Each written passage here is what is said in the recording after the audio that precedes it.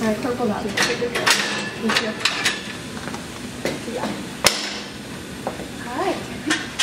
The difference between spinal anesthesia and general anesthesia is that for most children that receive spinal anesthesia, sedation and going to sleep medicines are not required at all.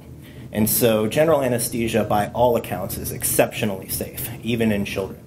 However, spinal anesthesia represents an alternative to general anesthesia that allows the child not to go to sleep. So we don't need to manipulate the airway in any way or put a breathing tube in or even give systemic sedatives such as narcotics like morphine, because the pain relief from a spinal anesthetic is so profound and so effective that we can avoid all those medicines altogether.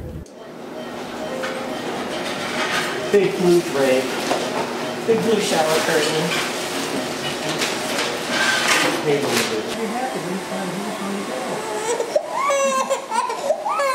Obviously, he gets fussy from time to time, and pretty much every child does, primarily usually at the beginning of the surgery before they fall asleep, but we're able to calm them very easily by giving them a binky or the sort of thing that children typically feel better with or are calmed with. Same kind of stuff that you would do at home, play a lullaby, give a binky, anything like that. You did so good, little guy. Did you just have surgery? Yeah? Another advantage of the spinal in that there is really minimal recovery room time.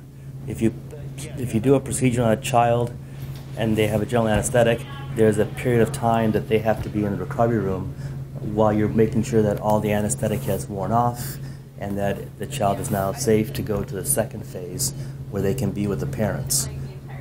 There is no real recovery required with the spinal. You just wait for it to wear off.